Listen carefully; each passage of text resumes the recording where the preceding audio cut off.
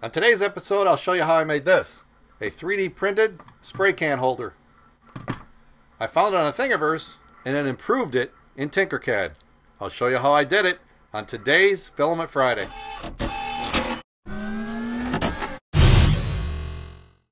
Here's the original spray can holder design that I found on Thingiverse from user Most Lighting.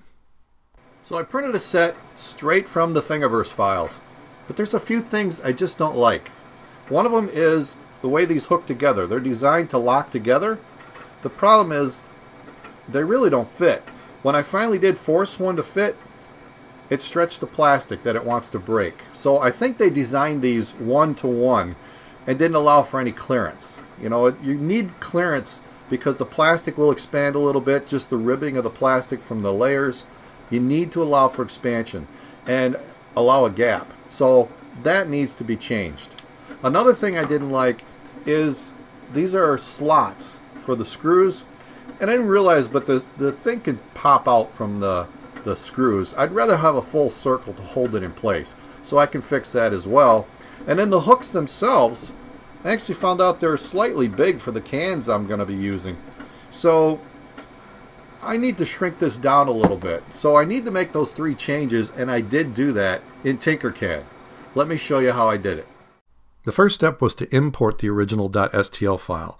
So I imported it at 100%, and then once I had it, I wanted to make a duplicate because I wanted to see how these fit together. So here's a second one. I lined it up, and you can see there's no gaps on the side. There's a gap on the top, but not on the side, and that's why these things fit so tight. So what I wanted to do is just get the top section of one of these hooks. So I brought in a block, made it into a hole, lined it up with the top edge, and then just increased this size to take away all the hook except that top little trapezoidal piece. And once these are grouped together, there it is. Now I can come in here and make that piece a little bit bigger and then turn it into a hole. So to take away material, then bring the hook back in, take that piece, put it where the slot is, but because this is slightly bigger, it's going to take away material on the sides and therefore allow me to have a gap for when these two come together. So I'll just group those together, and there we have it. That's how I made it bigger. Quick and easy.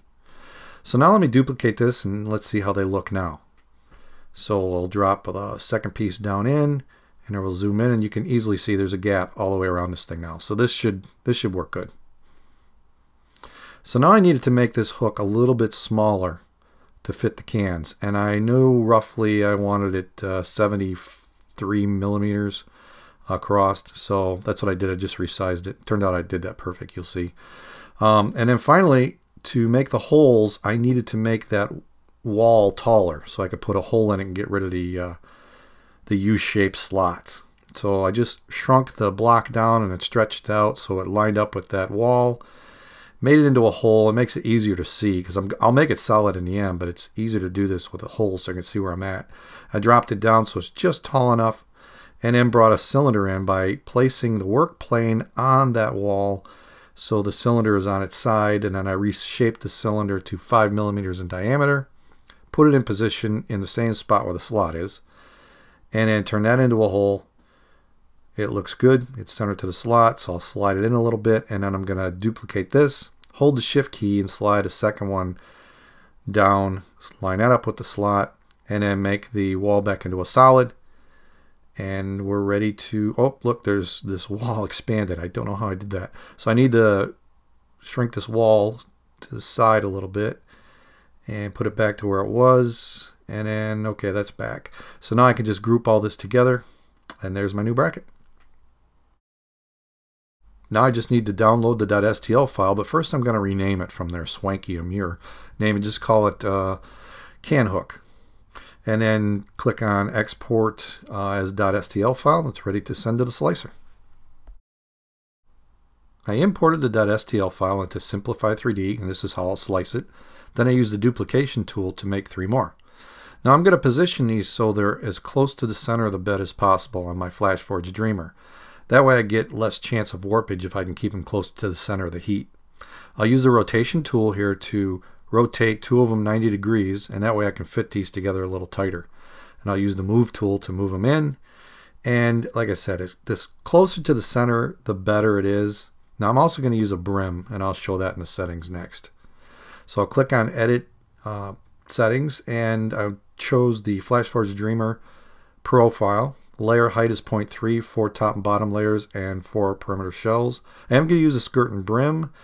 As you see here, these are the settings. Infill, like I said, 50%. No support. Temperature, 225 degrees, 90 degrees on the bed.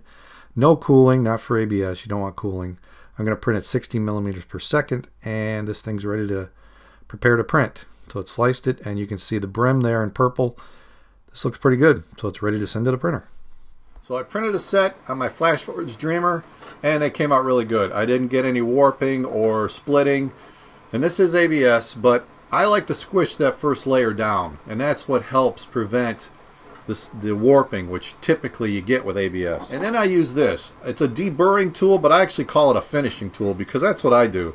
And it's got a nice pivoting blade, and it's not super sharp like a X-Acto blade. I mean, if you rub your finger on it enough, you can cut it, but I'm safe pulling it towards me, and then it pivots so I can get rounded edges like this and just take that bottom layer right off. So I printed with a brim, broke that off, and then just ran this tool along the edge, and it just cleans that right up. So I do sell these on my website. You can find them pretty much anywhere.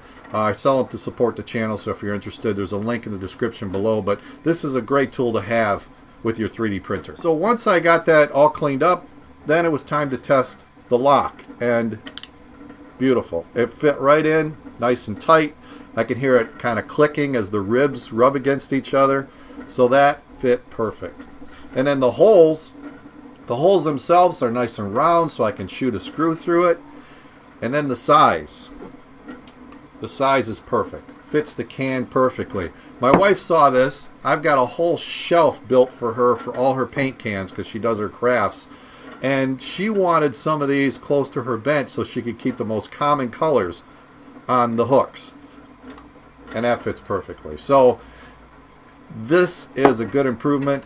It was a great design, but I think I've improved it and made it even better. So the next step is to install it next to my bench.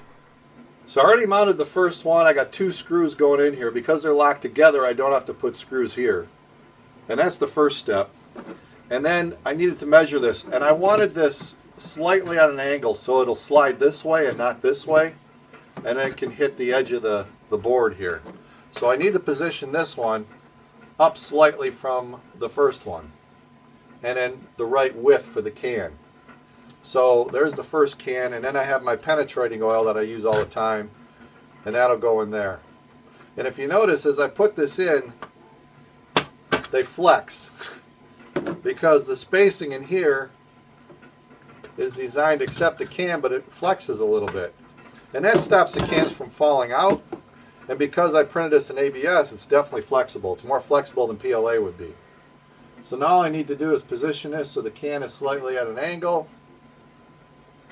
And then I can shoot the screws.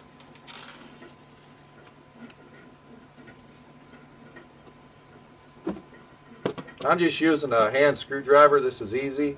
And I'm just using some drywall screws. And these are large pitch drywall screws, so they grip pretty good in the drywall here. So it's got a big pitch, a lot of spacing. So now I want to line these guys up. I'm just eyeballing it. It's probably not perfect. I'm not gonna measure it. And you can see that it's going downhill like that, which is what I wanted. So now I can put the cans in place, and I'm all set. So these turned out really good. I just need to print some more, and probably some different colors for my wife. And I used Solutech filament for these. I got this from Roy Olmsted, one of my Patreon supporters. He said it printed really good, and he's right. I've gotten really good ABS prints out of this stuff. But you know what I like better? Their spool design. It actually is 3 pieces that snap together. With a little bit of force, I could pop the end off, and it's great for those samples that you want to print with. So that's it for this week. If you like what I'm doing here, please check out some of my other videos. Just click on them, it'll take you right to it. If you want to help support what I'm doing, $1 a month is all I ask. Click on the Patreon logo over here. And thank you to all my Patreon supporters who are scrolling down below. You guys make this all happen. I'll see you next time on Filament Friday.